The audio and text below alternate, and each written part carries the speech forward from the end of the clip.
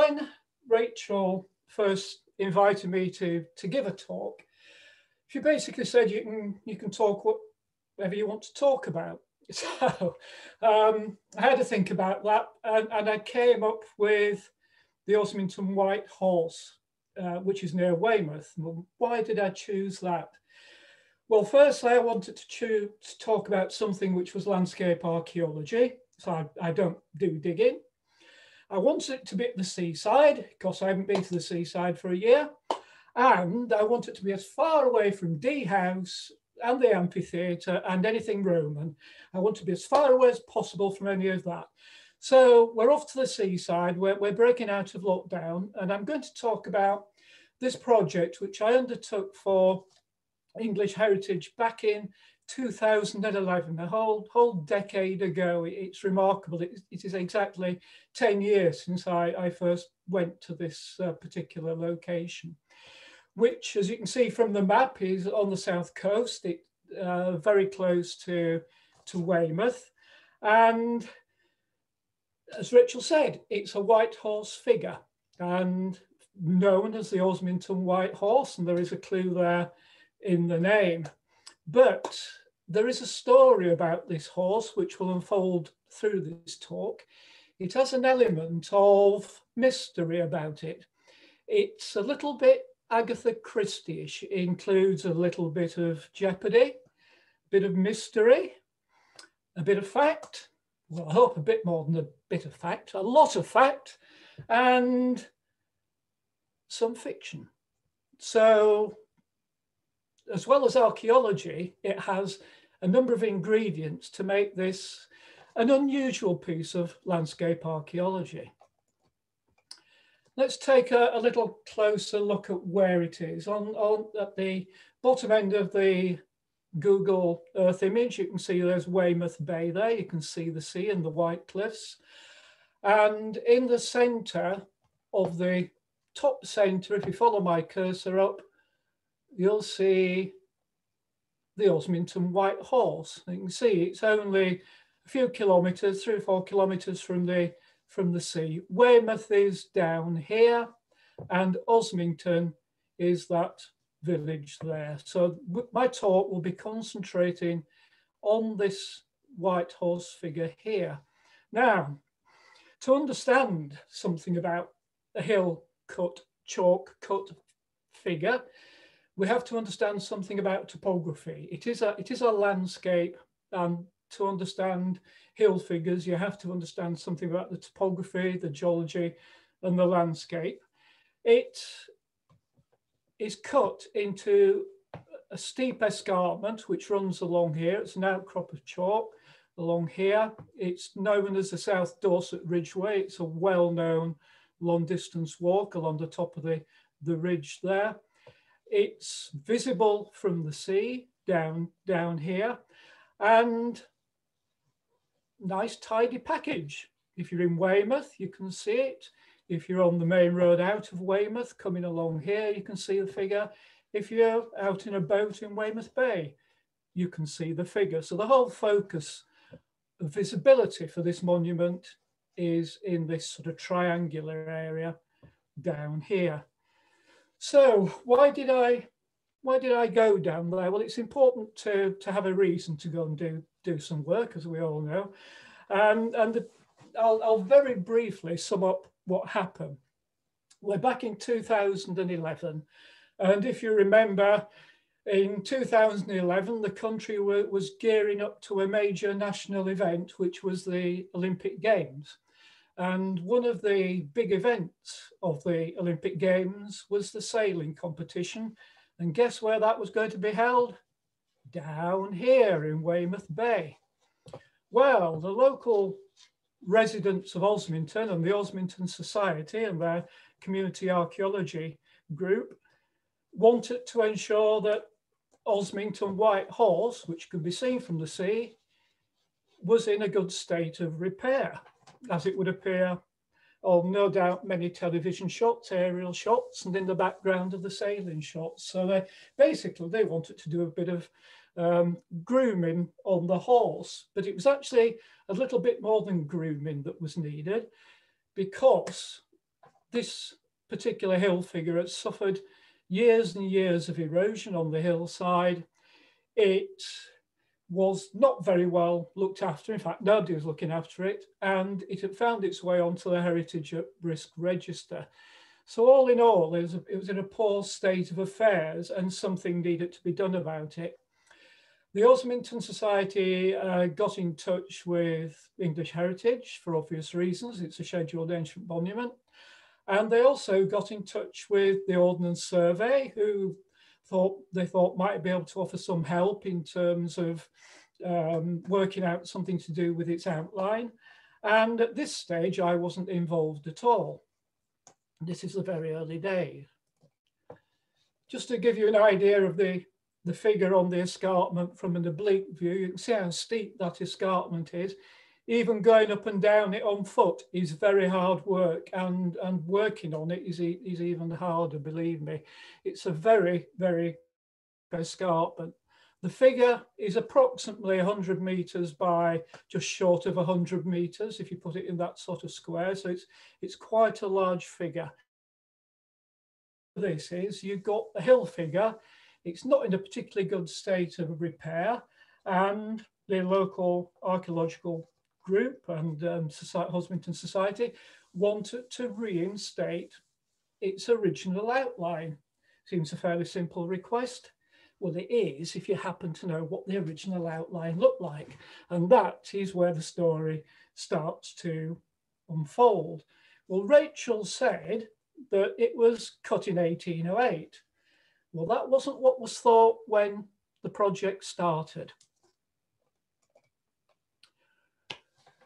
A preliminary assessment was done of the evidence that told English Heritage, the Osmington Society, and everybody else that chose to get involved what was going on. Dorset County Council were asked to do a kind of preliminary study, an archaeological study of what the hill figure might have looked like when it was originally cut.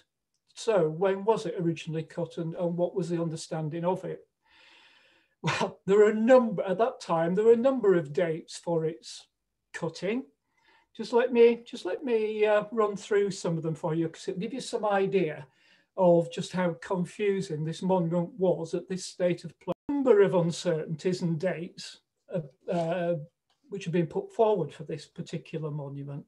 Firstly, the figure on the horse, and incidentally, this is the only hill figure in the country that has a rider, believe it or not. It's unique in that respect. Well, the belief was it was George III on his favourite mount called Adonis, and that the hill figure had been based on a painting by the royal artist Sir William Beechey, who produced a well-known painting, which is in the top right of the images there, when he was inspecting the Royal Dragoon Guards in 1798. There's a second theory put forward that it was actually cut, the figure was cut by one soldier who was stationed at Weymouth and was to commemorate his visits to Weymouth. George III liked to go and take bathing in Weymouth. It's his favourite seaside resort. And that it was cut sometime between 1789 and 1805. Another theory was it was cut in 1815 by a group of military engineers. There's another one, which is where we enter the realms of fiction, because the monument is mentioned by Thomas Hardy in a novel called The Trumpet Major.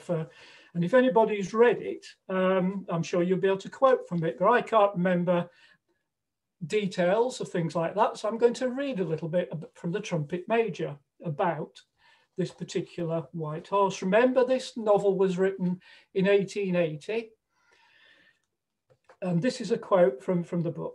"I see little figures of men moving about. What are they doing? Cutting out a huge picture of the king on horseback in the earth of the hill.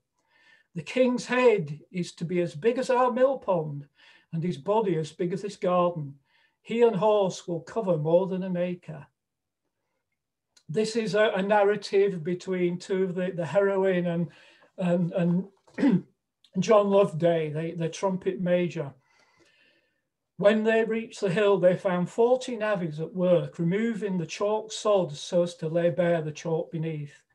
The equestrian figure that their shovels were forming was scarcely intelligible while they were close, and after pacing from the horse's head down his breast to his hoof, back by the way of the king's bridle arm, past the bridge of his nose, and into his cocked hat.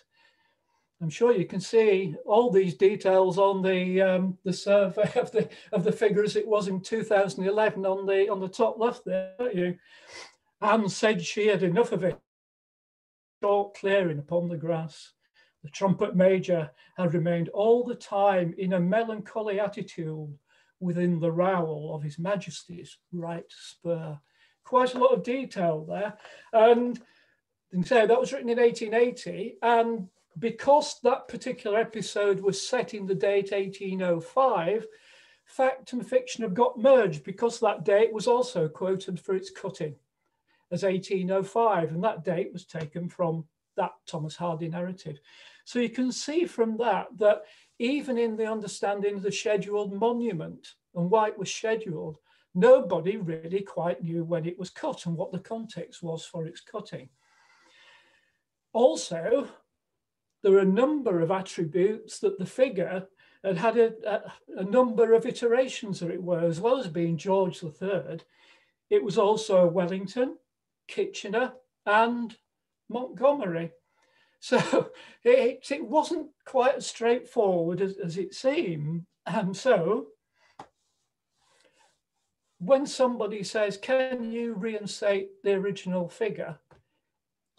What was the original figure? When was it cut? What was the evidence? Now, the preliminary study that was done basically relied on three principal sources of information. First of all was a survey of the outline that was done by Oxford Archaeology, which is there on the top left, which represented the state of the monument in 2011. It looks to me more like a white elephant that's done 10 laps of entry than a white horse. You can see it looks nothing at all in places. It was a study of postcards done, and here's one postcard from 1911 showing the image, and a little bit of art history. That's the painting by Sir William Beechey that I mentioned earlier on, 1798. Now, the provisional study that was done said that basically on the evidence that was available, the best image to reinstate was this 1911 photographic image here. But one of the problems that arose that relating that image to the image that you see on the left, which is the reality of the ground, technically was impossible. Various people tried various things. Oxford Archaeology Unit tried photogrammetry, various people tried. Nothing would work because nobody really understood quite the relationship between some of the features on that and some of the features on that. And so the Osmington Society got in touch with the Ordnance Survey because they're the mapping organisation. And the Ordnance Survey replied, we don't think we can do much about it. And the Ordnance Survey contacted me. It's a bit like, I know somebody who knows somebody who knows somebody else. It's called passing the buck in my business.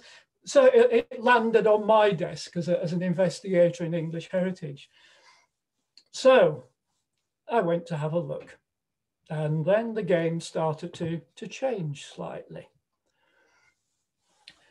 The figure on the right is an aerial image that was taken of the hill figure in 2006. And you get some idea of just how much erosion had taken place. Look at the legs, look at the figure on the horse. It's all a bit messy. There's no shape to the outline of the rider. It's a bit of a mess. You could understand why the Osmington Society wanted to have it somewhat back in its regal glory, seeing that the Olympics was a major world event and patronised and viewed by members of the UK royal family as well. So what could I do to help with the understanding of what was there on the ground, with that 1911 image that the provisional assessment had said we needed to set out? So it's a question of going out and having a look in the good old-fashioned way. If you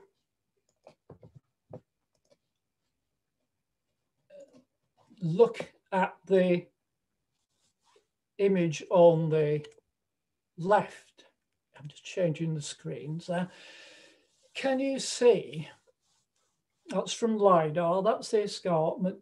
You can, hopefully for you can see the outline of the hill figure on the escarpment there. But what you can see, hopefully, is that it is not just an outline. It is not just a silhouette, a white silhouette. This isn't, image isn't colour, by the way, but it's not just a silhouette. There are lots of lumpy, bumpy stuff. There are lots of earthworks. Well, that's the meat and drink to me. I'm an earthwork man. So immediately I got there, what struck me was that the outline as had been surveyed, that one, actually didn't reflect what was there. And that's sort of a principal misunderstanding of hill figures. If you cut hill figures into a slope, they create earthworks. So you have to understand the earthworks as well as the outline of the figure. So I did a survey of the earthworks, which you see on the right-hand side of the screen. Now, if you look carefully and look at the key underneath it, hopefully you'll see there are outlines of lots of things there.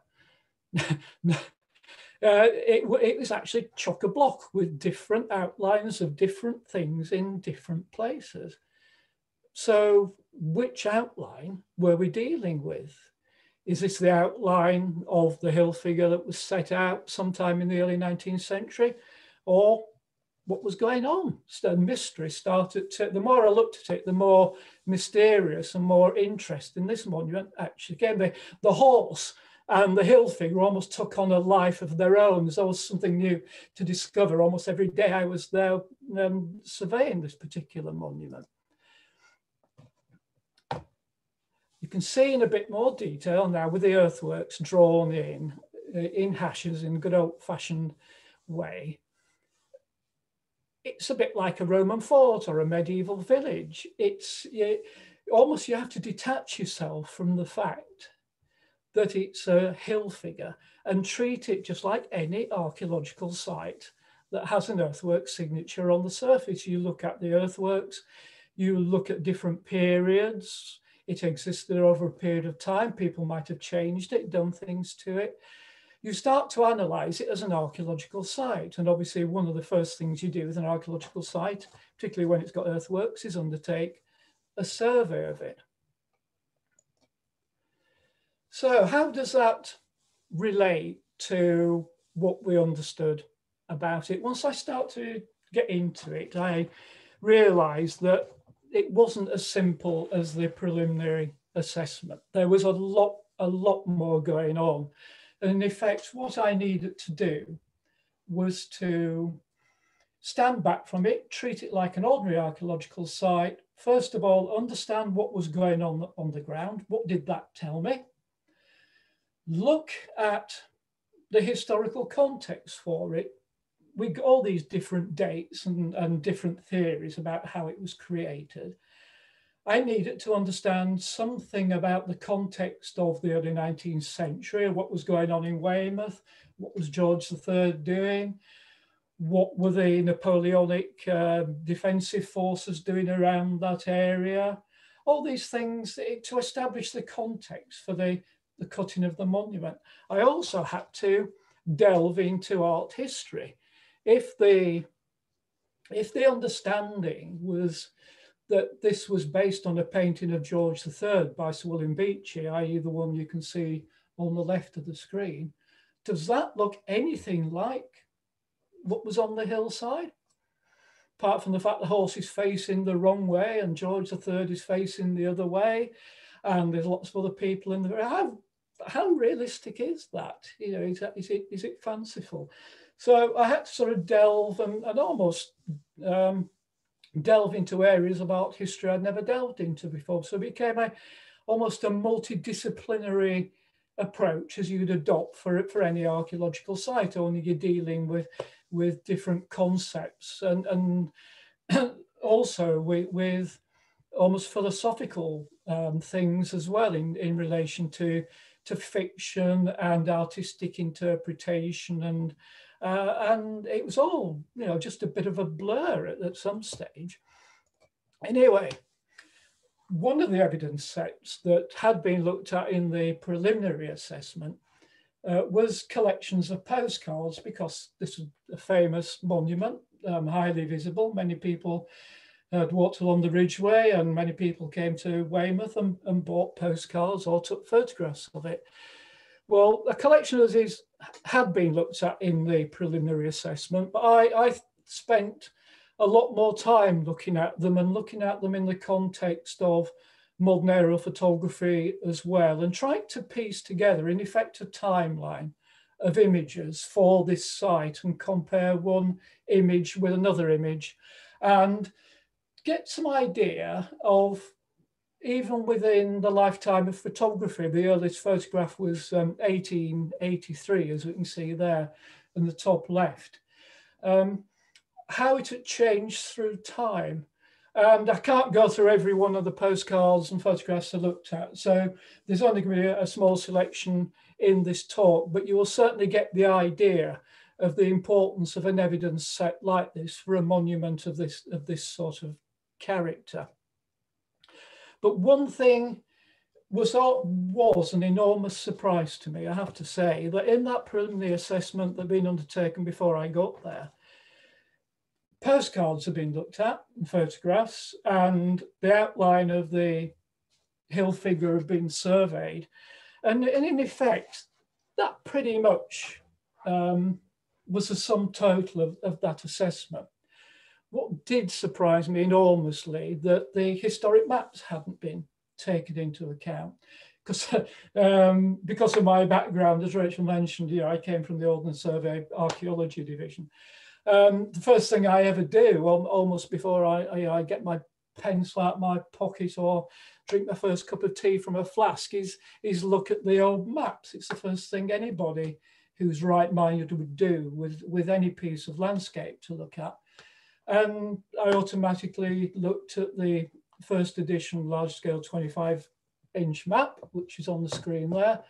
And as you would expect, in 1886, my cursor is drawing round the hill figure as it was surveyed in 1886.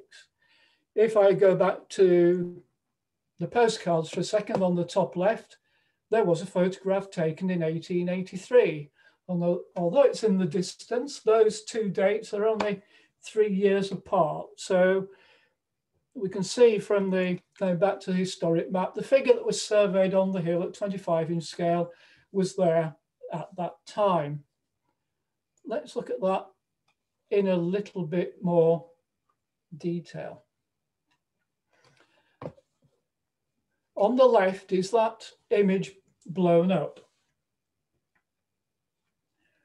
And you can see there is actually quite a lot of detail in that outline. Importantly, let's have a look. Let's sort of navigate round it a little bit. We can see we've got, starting from the nose, as it were, head, 2 ears coming round the neck. We've got appears to be a hand holding a rein there. We've 2 reins, one wider than the other here. We've got something sticking up there. Is it another arm, or is it a sword or a baton, something like that? We've got a cocked hat.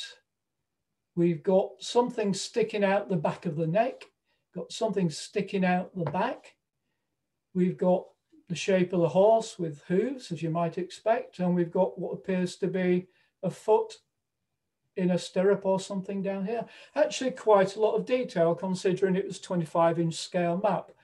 And you can see on the images, the one in 1883 and the one in 1911, you can see some of those details. Even though the photographs are oblique, there's the foot in the stirrup, for instance. There's the hand on the reins, something coming up there. You can see the shape of the cocked hat. You can see what appears to be a large drop on the end of George III's nose there as well. So the map held some detail also to add into this equation.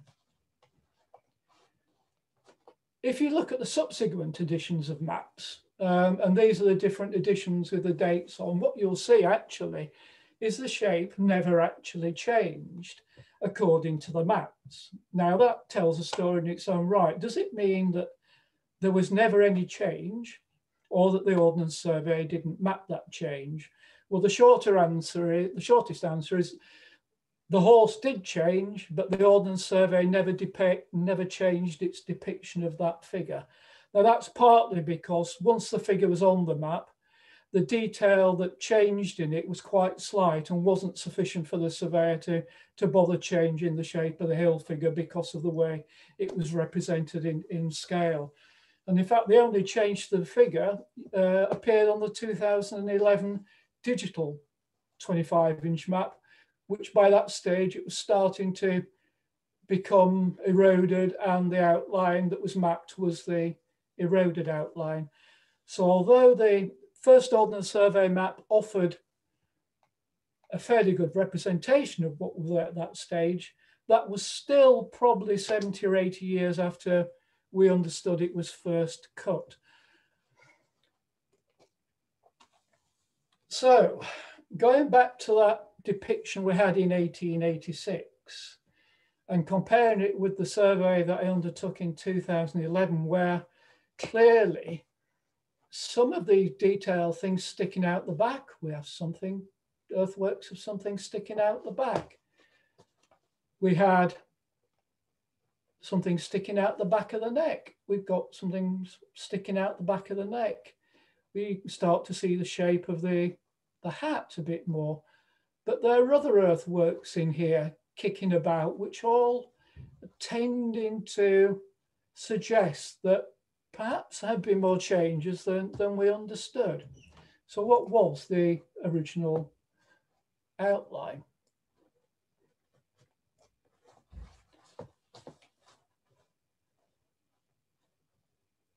Let's look at the aerial photography of more recent years, see if that helps a little bit. So because we have more accessibility to aerial photography these days, and monuments are photographed by many different agencies from the military through to the Ordnance Survey and private survey companies, there are a number of aerial images.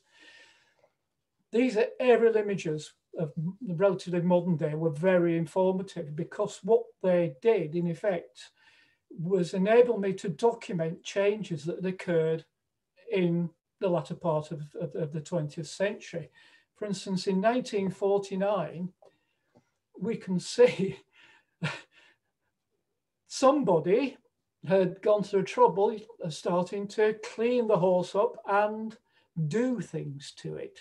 I think it's fair to say, you can see all the little piles of these white dots around the edge. These are all piles of material that have been cut. You see how crisp the edge to everything is. But this is very different to the earlier postcards and photography. Before 1949, it only had 2 reins. Now it's got 4. Somebody's added another 2 reins in there. The shape of the ears has changed. Let's look even between 1947 and 1949. Look at the changes. They're very, very different.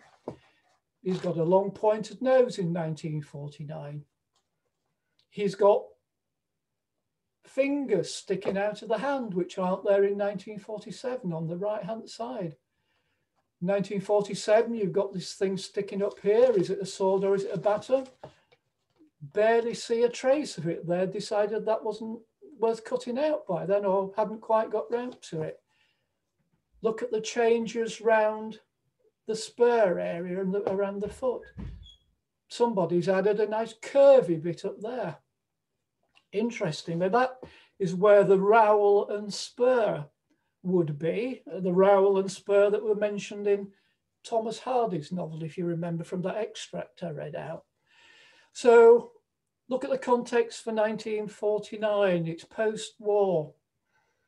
It's there's a new people are starting to settle down after the wartime period a bit. In 1939-45, the hill figure was covered over. It was camouflage. It was hidden from view because the authorities believed it would be used as a navigation beacon for ships in Weymouth Bay. So it's camouflage. So it had been invisible really for 5 or 6 years.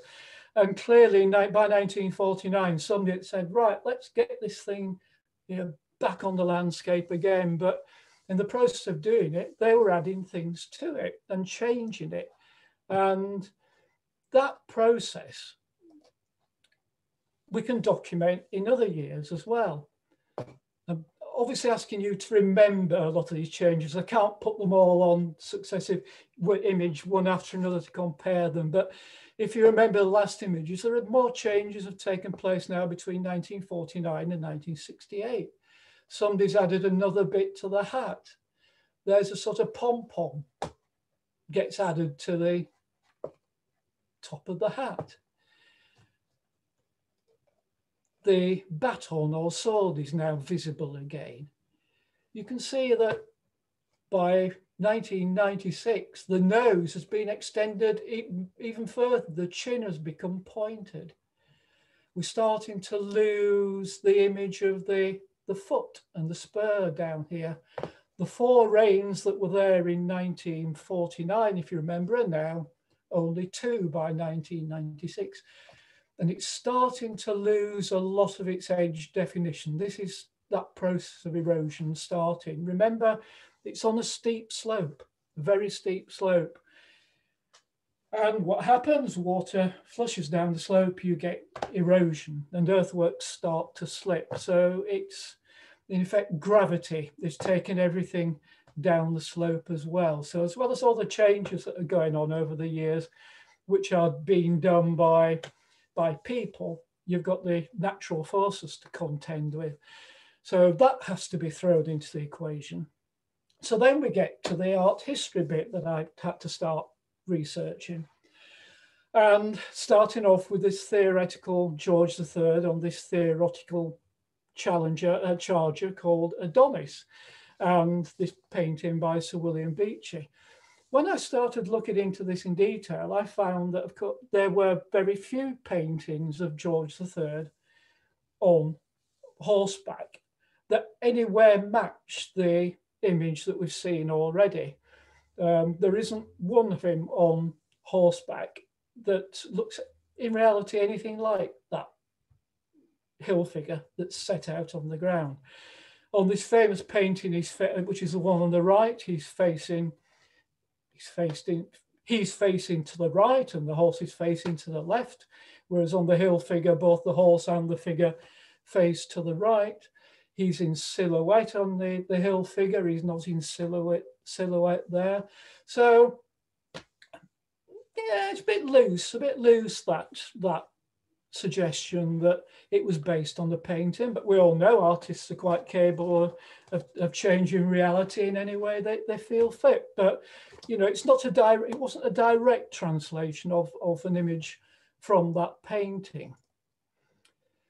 There is one image that I found of George III facing on a horse facing to the right, which is getting a little bit nearer the hill figure that we've seen. And that was painted in George III.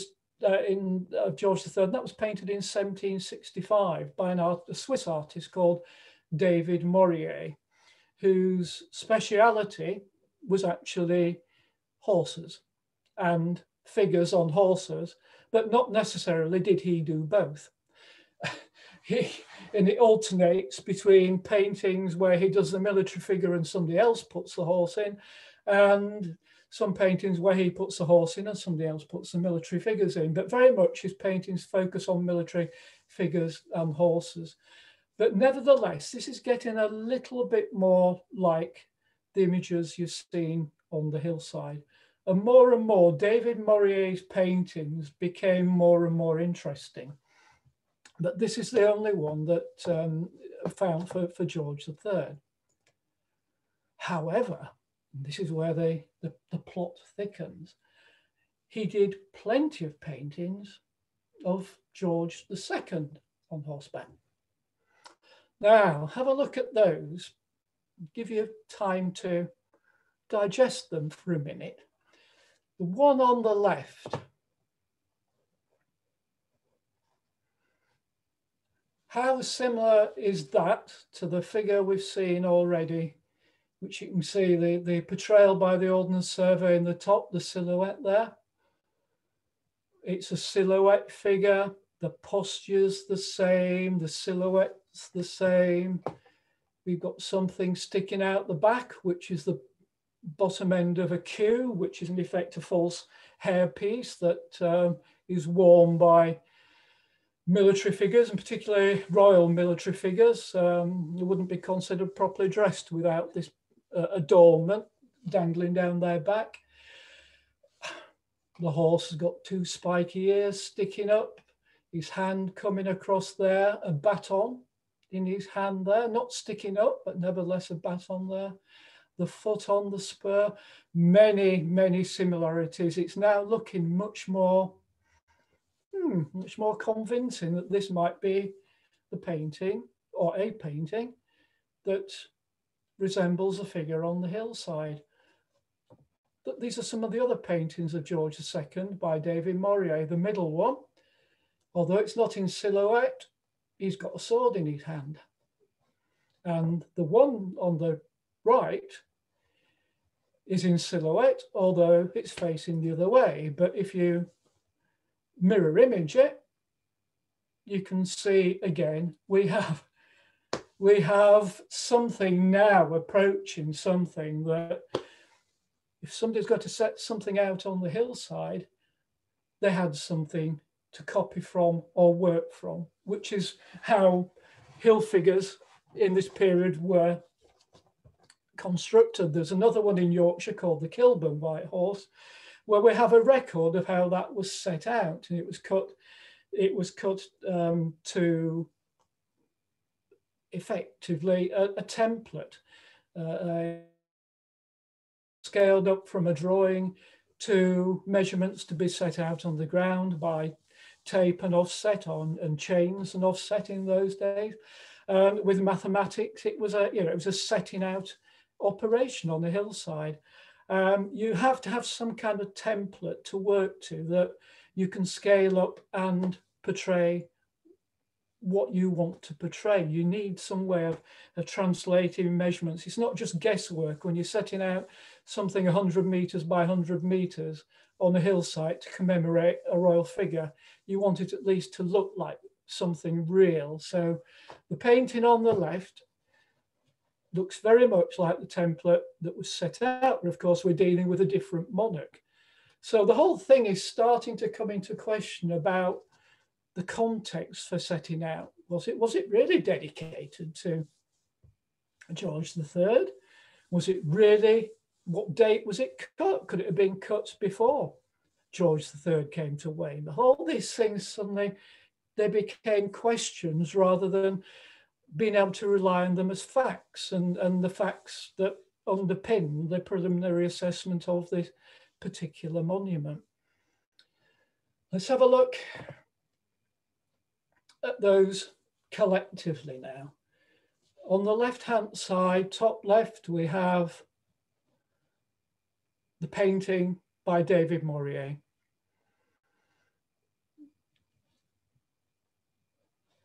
On the right, we have the hill figure on an aerial photograph in 2006, which is eroded.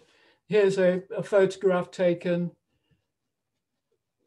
not long before that, a few years before that, when it was in much cleaner state before the erosion really set in. But what's the reality now between that and this. And to some extent, I think you'll probably see something quite interesting. It's why I've put in a comment, I suppose, at the bottom. All a matter of perspective and scale. Proportion of the figure on the left and the proportion of the horse are about right, as we would expect. But if you look on the right-hand image, the proportion of the figure in relation to the horse, you see how extended? About 3 times longer than it should be. And that's because when viewed from the ground, on a sloping hillside, if you set the figure out in the real proportions, it would have almost been invisible. So to make it visible, you have to extend it to make it visible when viewed from the ground. Again, it shows how carefully this figure was actually set out as a mathematical exercise. Anyway, together, and I can't take you through every bit of evidence that there is, but we started off with a preliminary assessment, which then lots of new evidence emerged as we started to look at it from a survey point of view, from architectural and artistic history, aerial photographs, and so on. We had this figure on the left, which is an earthwork with lots of iterations to it and lots of indications of lots of change. The aerial photographs and postcards showed lots of change. So cutting through that, at some point, I had to sit down and say, well, what is the figure? What's the figure likely to have been in when it was set out? And when was it set out? Well, the definitive figure is the one on the right. That was the outline that from all that data, we digitally transposed into what the definitive outline should include. And from all the evidence, going around it bit by bit, examining every bit of evidence from all sources about what was likely to have been there when the figure was first cut. Well, when was it cut? As I said at the beginning, there were a number of dates and ideas, but part of that assessment meant looking at contemporary documents, and in particular newspaper cuttings were particularly helpful. And there were 3 or 4 which clearly documented the fact it had been cut in 1808. And I'm only going to read out one to you because it's quite an important one. It was published on the 1st of November 1808 in the Monthly Magazine, and I'll read it to you. An equestrian figure of His Majesty, which then was George III, mounted on his favourite great charger Adonis, has been formed in chalk on the hills of Osmington near Weymouth, belonging to Mr. Wood of the former place. Although its length is 280 and its height 320 feet, yet the likeness of the king is well preserved and the symmetry of the horse is complete. It forms a pleasing object to the pedestrians on the esplanade of Weymouth, but more especially to those who are fond of water excursions in the bay, where the view is more complete. Direct connection with the water, as you can see. It has been carried into effect under the direction of Mr. Wood, bookseller, at the particular request, and this is important, this bit, at the particular request and sole expense of John Rainier, Esquire, brother to the late Admiral of that name. In other words, somebody paid for this monument from money bequested from the estate of Admiral Rainier, who coincidentally died a couple of months before this figure was cut and that report was written. He left a very large amount of money to his brother. And it seems to me, piecing everything together, that in reality, this monument is, in effect, it's not purely a monument to George III. That's the Regal context at the time, but actually it's a monument to Admiral Rainier. And the context of the Napoleonic War, the context of Admiral Rainier, who'd fought in the Napoleonic War, the fact he died 2 months before, everything sort of comes together that Between they decide to create a monument to all these things at one time. It's not actually George III that's portrayed. It's actually from painting of George II, but it's meant to be George III because that's the context of the date when it was cut. But actually, it's paid for from the estate of somebody who's just died and many, many times sailed out of Weymouth Bay as part of the fleet of the nation. So it's a much more complicated story than we ever actually imagined. So I've cut a long story short there to show you the complexity that can be embodied in a hill figure. And what we have to do with any hill figure is look at it as an archaeological monument. It's not just the outline of the figure, it's the context, it's looking at the fact it's been there a long time. It's never, ever going to have not been changed. And there are many, many instances, as we found when I looked at this particular figure over the years, of all sorts of things being done to it and reports of things being to it. And because I don't want to upset anybody, of fragile nature, but many different appendages have been added to it over the years in the most inappropriate places. It's had all sorts of things added to it, even during the course of the Olympic Games in 2012, after we'd reinstated this monument. Things were added to it overnight during broadcasts by plastic sheeting. And it's really interesting how the monuments that people see are an important part of reflecting culture, not just of when they're placed on the landscape. You think of things like the Cerne Abbas giant and Uffington White Horse. We tend to see these fossilized as one monument in one time. Things like Uffington White Horse have been there for 3,000 years. Why pretend that in prehistory people didn't mess about, didn't put appendages on it that they thought were inappropriate? Because, hey, that's a good laugh, isn't it? People are human.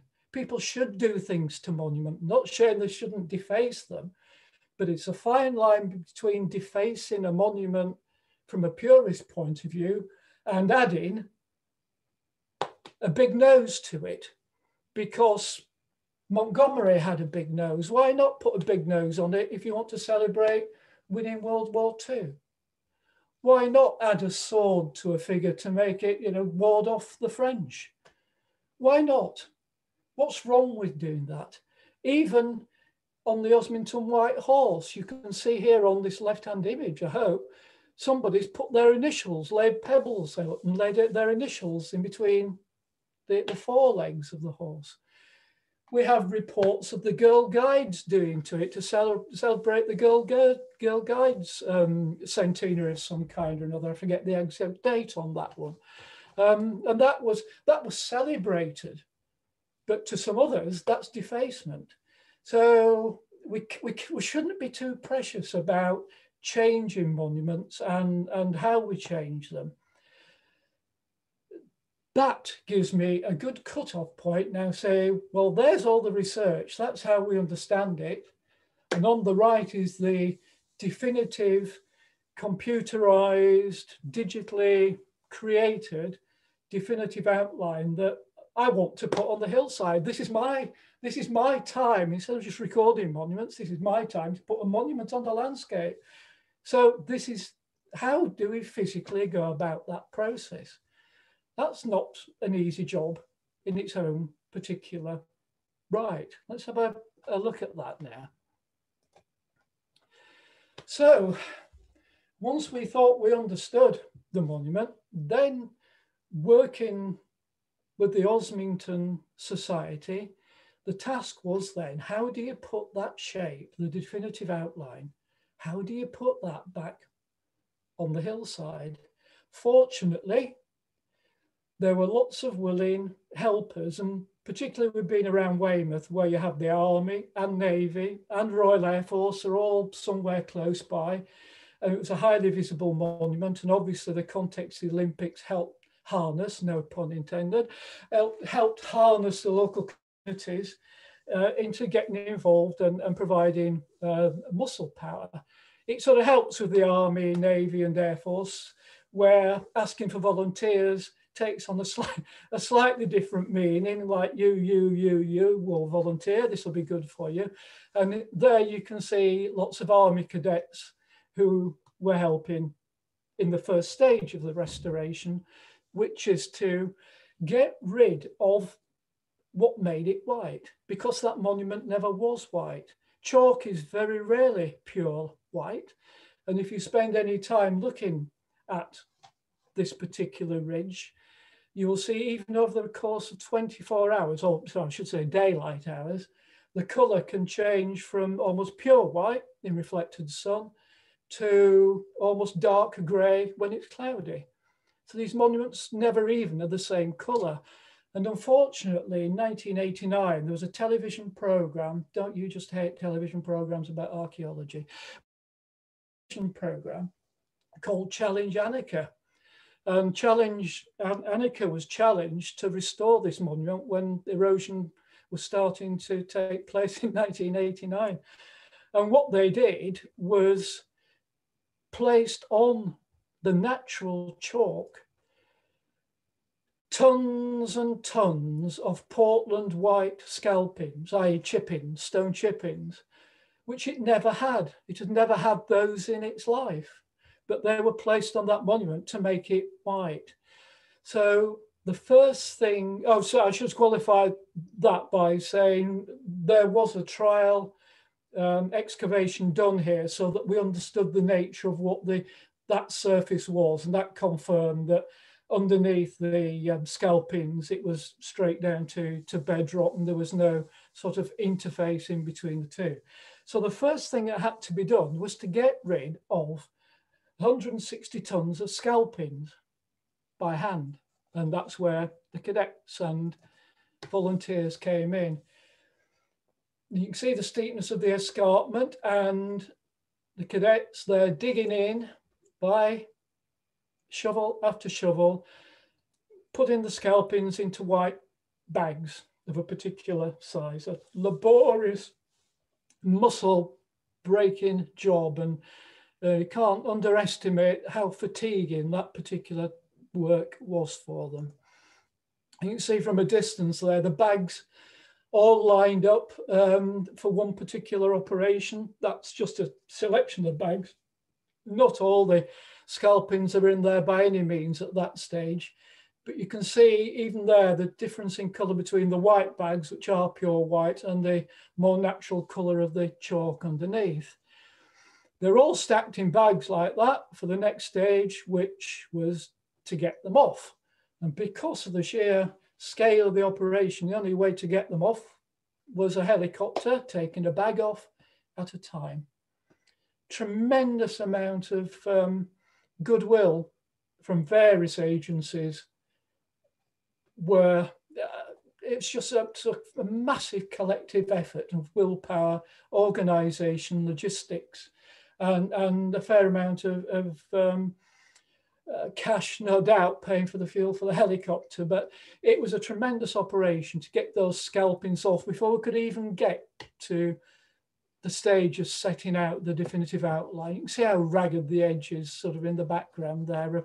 That's George III in the background, as it were. So how did we do it? The definitive outline that I'd drawn basically existed as a series of coordinates in a computer digital map that I'd produced from all the evidence I got. And that was then translated into GPS coordinates onto the Ordnance Survey digital mapping. In other words, we took digitized images and translated that in a geographical information system package, a GIS package, into nodes, points with a coordinate, which in effect, like joined the dots, created the outline of the hillside, of the hill figure on the hillside. So, working with a surveyor from the Ordnance Survey, John Horgan, who's on the right there with his GPS kit, This became a joint exercise between myself from English Heritage and the Ordnance Survey to put the hill figure back onto the map, as it were. Two operations. One, set out the outline on the ground so that we could cut the outline. And secondly, that it could go on the map. And that could be done in one operation by uploading the coordinates for all those nodes into John's survey grade GPS, which will allow you to measure coordinates anywhere in the world to an accuracy of 2 millimeters. It's a very grown up GPS, that one, a bit bigger and a bit better than the one you've got in your car, obviously, and set those out on the ground. The figure on the left is a kind of diagrammatic way of showing you what had to be done when we set the nodes out on the ground to create the digital outline that you see on the right there. The different colours, as you can see from the key, I hope. Some areas had to be deturfed, some areas had to have vegetation removed, some areas needed returfing, some areas just needed trimming, so some areas needed consolidating and boarding up because they'd slipped down the slope. And so we went on, so that it was actually quite a lot of landscape gardening, in effect, had to be done once we got rid of all those scalpings. Well, how did we do it? In fairly simple terms, John would set up the GPS kit, set out a particular point on the ground, drop that point on the ground, put a peg in. We would follow along and join up the pegs with a tape measure and draw out the line with biodegradable spray paint. And basically, John would walk around the outline doing that, putting the points in, and we would follow around and join the dots with the yellow paint. And you can see the setting out team. There's the 5 of us working together, somebody from Dorset County Council, somebody from one of the countryside rangers, and another helper from the Ordnance Survey there. And what on the right-hand side, if you follow my mouse, hopefully, you can see that's the outline of the monarch's nose there, and that's his chin. And you can see that in some areas we have to deturf, and in others we have to add turf.